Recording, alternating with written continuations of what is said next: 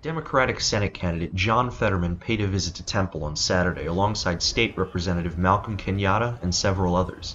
The rally was held at the Howard Gittis Student Center to encourage young people and North Philadelphia residents to vote. We also need to fight to defend democracy. Electing John Fetterman to the Senate will make him that 51st vote to overturn the Dobbs decision to codify Roe v. Wade into law. Fetterman and his allies spoke on key issues surrounding the election, namely inflation and reproductive rights.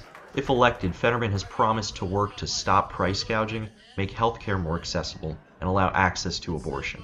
Fetterman also claimed his opponent, Dr. Oz, is trying to buy his way to the Senate and is disconnected from the Pennsylvania working class.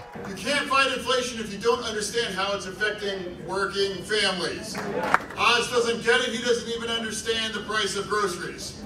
With the senatorial race narrowing ahead of Election Day, Fetterman's main path to victory is a big win in Philadelphia. Experts predict that he'll need at least 85% of the vote to win. This is probably the election that's going to determine whether or not we can have future elections. We have Republicans in Harrisburg, but also in D.C., who want to make it as difficult as possible for young people to vote. The rally comes just a week before Donald Trump plans to campaign with Dr. Oz in western Pennsylvania on November 5th.